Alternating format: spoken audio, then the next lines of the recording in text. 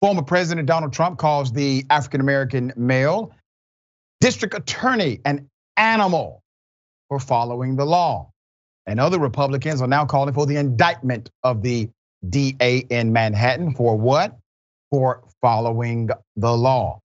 Let's dig into it. Let's put up the post, the full mass. There it is.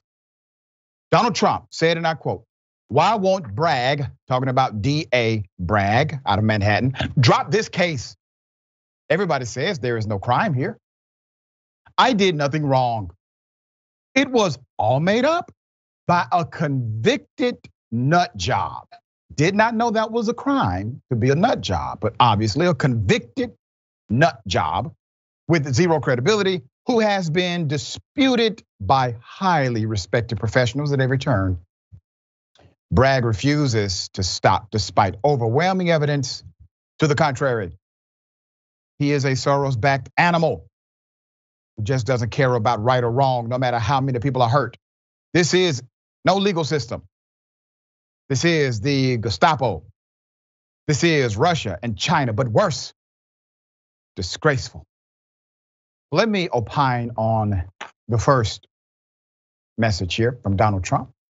Obviously, a racist trope comparing the district attorney to an animal, and then saying we have no justice system. Well, that's to give his followers freedom to trample over it, to not respect it. He said the very same thing about democracy, rule of law, the election. Same tactic, different element. There's more. He goes on to say, everybody knows I'm 100% innocent, including Bragg. But he doesn't care. He is just carrying out the plans of the radical left lunatics. Our country is being destroyed as they tell us to be peaceful. Exclamation. All of the coded language, all of the dog whistle. What is this leading up to?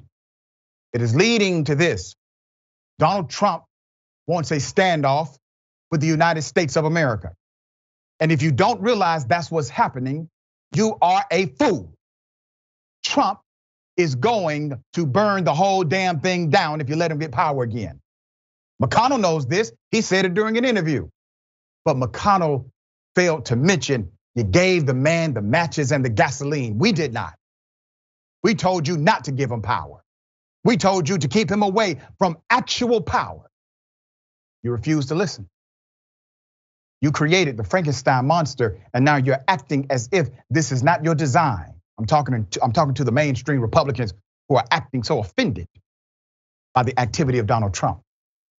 Trump is your creation. Senator Rand Paul, what do you think he said? He ripped into the Manhattan DA, Alvin Bragg, on Tuesday over his handling of the criminal investigation into Donald Trump that might lead to the former president being indicted. A Trump indictment would be a disgusting abuse of power. The DA should be put in jail. Wait a minute. In jail for what? In jail for following the law? What statutory code did the DA break? Now remember, this does not come down to a singular individual. They would like to contextualize it as if DA Bragg is the only one involved in the prosecution or investigation of this case. Typically, the elected DA is not involved in any of it. They come much later. They do set direction and policy for the office. You have multiple investigators, from prosecutors to actual police certified detectives who work for that office. You also have a grand jury element. Those are citizens. You see, while the elected official is absolutely in charge of the office, there are many moving parts. These moving parts all are moving in the same direction. There's more. Paul is the latest Republican to accuse Bragg of leading a politically motivated investigation into the 76-year-old former president, who is accused, of directing $130,000 of hush money to porn star Stormy Daniels. This was in 2016, in exchange for her silence in the alleged 2006 affair. House Judiciary Chairman Jim Jordan out of Ohio, a Republican, of course, and Oversight Chairman James Comer, another Republican, Kentucky, wrote to the Democratic Manhattan DA on Monday, calling his plans to charge Trump an unprecedented abuse of prosecutorial authority. The two lawmakers stopped short of Paul's demand that Bragg be jailed, but asked the prosecutor to hand over documents and testify about what plainly appears to be a politically motivated prosecution of the ex-commander-in-chief.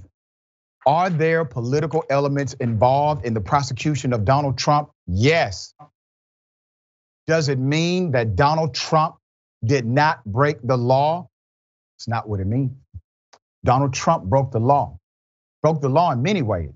There are multiple investigations. I believe there's actually already an indictment under seal.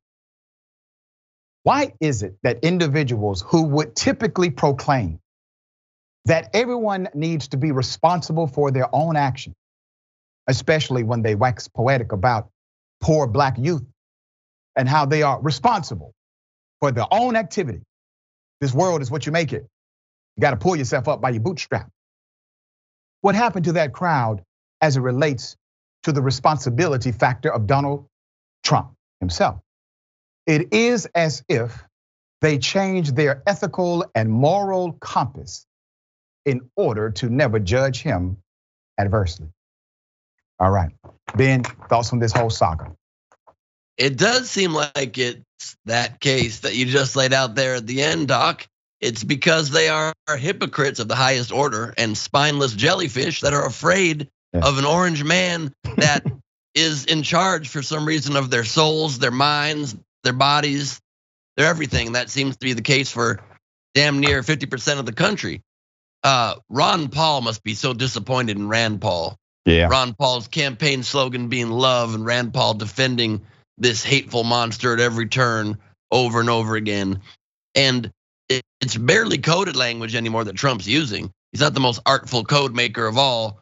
You don't need the best code breakers to figure out what he means by they're destroying our country as they tell us to be peaceful. They're destroying the country, but they want us to be peaceful, wink, wink. I mean, it's clear as day. It's just like when he was holding a press conference when he was in office just a month or two before the transition of power, and was asked, do you promise a peaceful transfer of power? Oh, just the very basic, the very minimum our country always has assured and delivered. And he literally said, I don't promise that at all. We'll have to wait and see. We'll have to wait and see, and then unleash an insurrection on his own government, on our own country. And luckily, it just seems that at least the fervor is waning when he calls for protesting last Tuesday and 50 people show up and pretend it was supposed to be more, and pretend also they were vetting people so that there wouldn't be more, and the excuses start raining in. Surely if he does indeed get arrested, the numbers will be bigger, but it's just good to be able to point out the idiots and learn who we need to discredit their opinions when it comes to the public square. Yeah, there you go. The numbers are definitely smaller this go round for Donald Trump.